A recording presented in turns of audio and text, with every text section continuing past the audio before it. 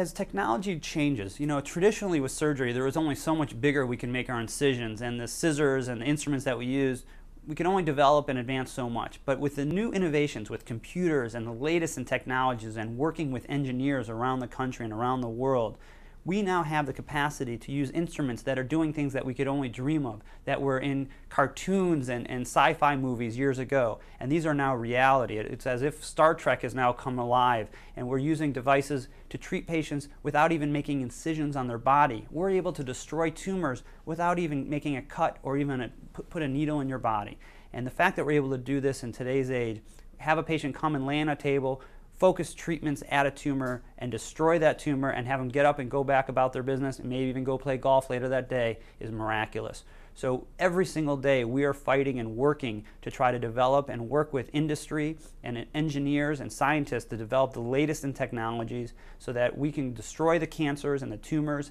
and the problems that our patients are faced with and get them back to their normal activities with the least amount of side effects.